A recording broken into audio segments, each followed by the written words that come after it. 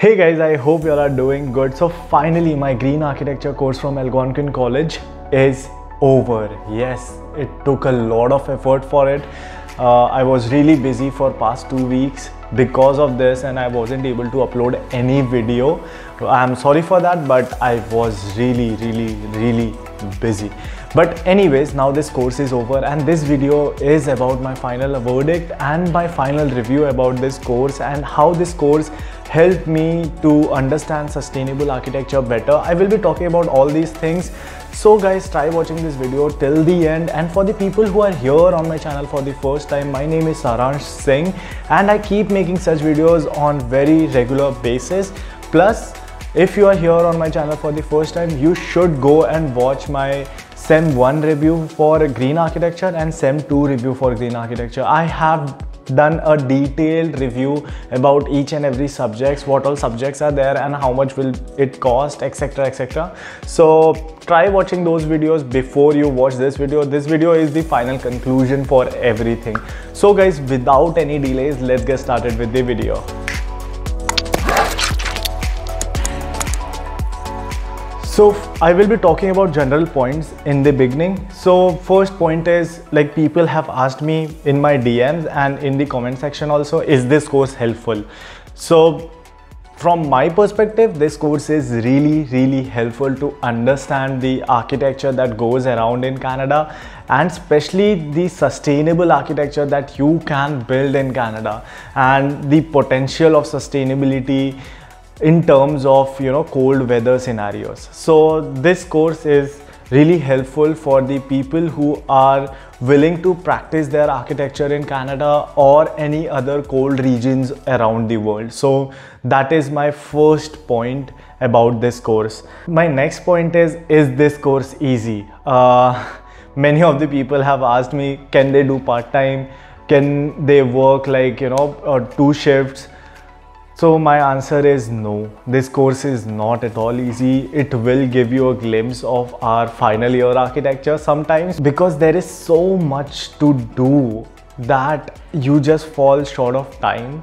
You have to do overtime and overtime in terms of assignments, not in terms of work. But yeah, you have to work a lot harder. I was doing 2 shifts at 2 different places. I was working as a security and I was working in my college also.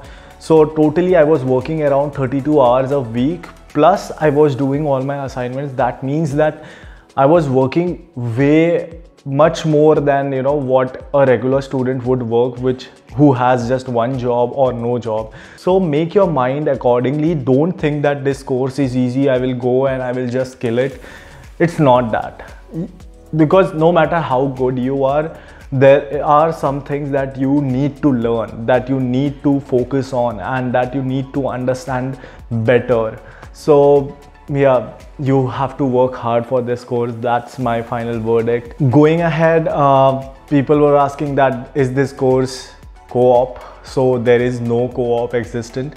Plus in the BIM lifecycle management, that was my previous course before this, there was again no co-op offered because of the COVID, and plus the people who were here in that course before COVID, there was no co-op offered. So that is a very big minus point of having no co-op, because finding a job is a really tough scenario. I am in that process right now of finding a job, even with 3 years of experience and with 2 courses over here. It is a bit difficult to get replies from the architecture firms. So think about it, and it's not bad. You will get a job. It's not like you won't get a job or anything, but you have to prepare yourself like, okay, for a month or something I might not get a job. So think about it and prepare yourself before coming here. And one more comment that I have read in my comment section a lot of time, that can non-architects opt for this course? So as far as I know, especially for green architecture, you can't. So majority, like almost 100% of the students that are in my class are architects. So it is not open for the other streams, but BIM lifecycle management course, which was my previous course, is open for civil engineer, electrical engineer, even I think so mechanical engineers are there in that course. So you can go ahead and opt for that. And one more question that I keep getting in my comment section is, I'm a civil engineer or an electronic engineer, can I do Masters of Architecture? So my answer is, guys, no, because it is very clearly written on all the university sites that you should have 4 years of bachelor degrees in architecture or equivalent. If it's 5 years is better, but if it's lower than 4 years, if you have a diploma in architecture, you might not get into those college. So like, you know, focus on these small details and you will find the answers. But I don't know, like it is a sad thing, but this is the truth. You can't opt for Masters of Architecture. You need a Bachelor's of Architecture to pursue Masters of Architecture. So guys, coming to the next and the most important point of this video, that what all things I have learned from this course. So first of all, I learned how to do an energy analysis, how to build for, especially for cold climate regions, how to design passive house structure, how to maintain the indoor air quality, how to design walls. There are so many different layers that goes into the walls over here to increase the thermal performance of these buildings. So it was just an insane ride, a lot to learn in a very short time. That was one of the drawbacks also, like there was too many things happening. Like, you know, every week we used to get like at least 3 to 4 assignments, and it used to be very overwhelming. Like sometimes I used to do the assignment first and then understand what was the concept of everything behind it and learn actually from it. So it is a very assignment heavy course. So that was one of the drawbacks that I felt. But all the architecture course all around the world, I feel like, because I have been speaking to many architects around the world, they all have said like architecture is hectic, they have too much things to do. So it's not only me that keeps crying about architecture, it's all the architects all around the world. And yeah, my cat is like meowing. Anyways, going ahead, so yeah, I have learned how to design the walls, how to increase the thermal performance of the wall and things like that. So it was pretty interesting, it was enlightening, but yeah, it is very hectic.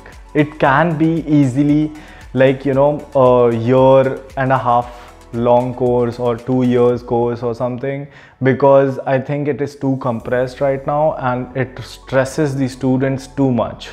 So yeah, if anyone from Algonquin is watching this video, take that into consideration. You know, you can extend this course, make it a bit lighter, encourage students to learn more and not just focus on submissions and assignments and overloading them.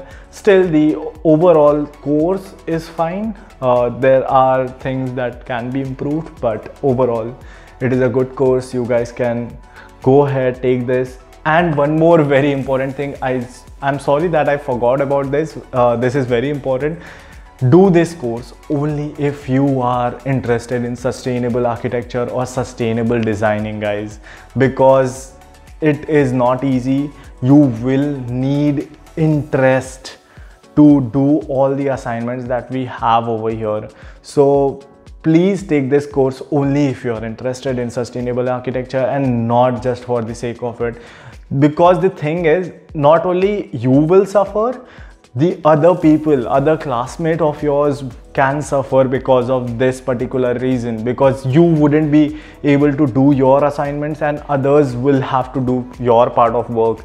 So guys, please take the courses that you are interested in and not just any course just for the namesake of it.